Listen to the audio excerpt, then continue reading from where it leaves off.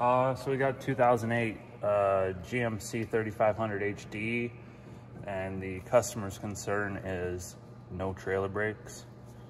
So this one sort of threw me on a wild goose chase. Tried to do scan it, obviously, is my first step, see what kind of fault codes are in the system. It had nothing related to trailer brakes, so it's like, okay, well, sort of do a little bit of research on how this system works. Just like most systems, you've got this panel here which you can adjust your gain, and then there's also a manual lever to apply or release trailer brake control. So on the plug in the back, the two bottom pins, one is ground and the other one is your power output that goes to your trailer, which applies the brakes more or less depending on how much brake pressure you have. Now I use Pro Demand, and they give you a bit of a description on how things work, but not good enough.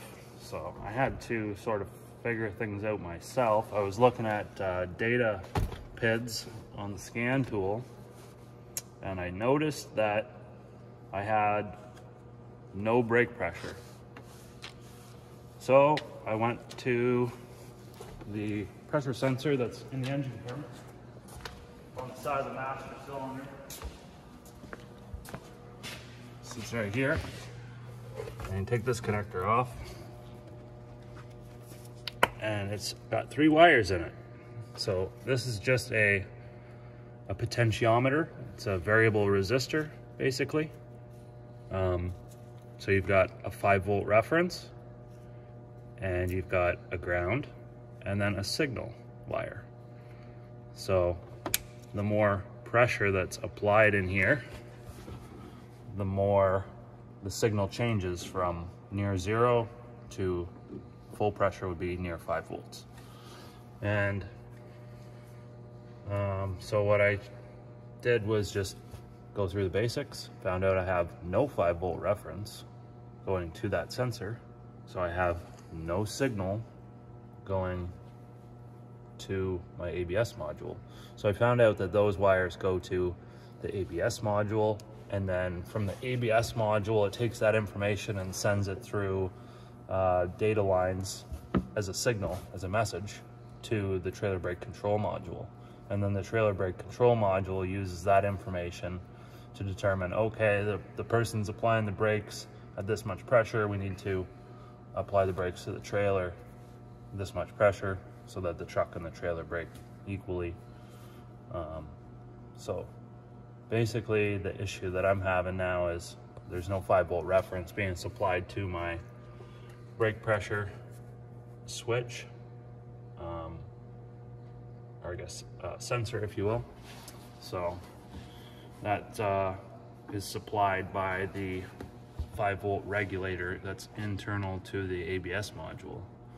So I'm basically at the point now where I'm gonna throw an ABS module at this thing. I checked powers and grounds. I went through all the steps to make sure that that the ABS module is working as far as it should be working. Checked all the fuses, obviously, but yeah, it was just strange that it hasn't set any fault codes for that. So sort of a red flag for me. This thing's had some work done on it as far as software and stuff goes, so I don't know if that's something that comes into play on this thing or not, but definitely a bit of a wild goose chase. Couldn't figure out, didn't really have a lot of information to go off of on system operation as far as the technical details of things.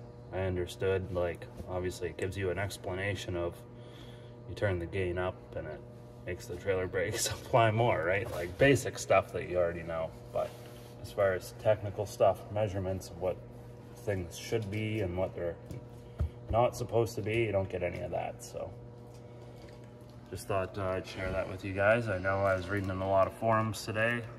Guys are having exact same issue as this, where you could stick a test light onto the trailer brake output, and you could manually use the lever inside the truck and the light would come on as it's supposed to, but when you use the brake pedal, you get nothing.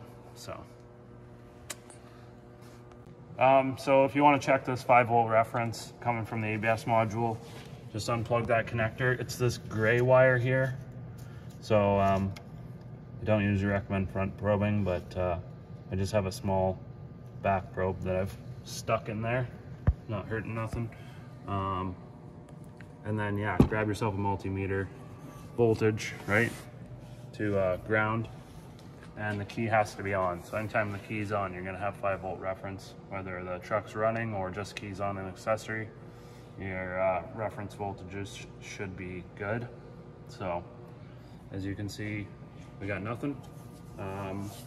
Now, I did go down underneath of the truck and unplugged the connector as well and load tested the wires. On the ABS module? Yeah, on the ABS module. So just because I'm like, well, maybe there's a break in the wire, right? But no, not in this case. So I know that inside of that module there is a voltage regulator, and it's probably just toast. At the ABS module, you're looking for pin 17. It's a gray wire.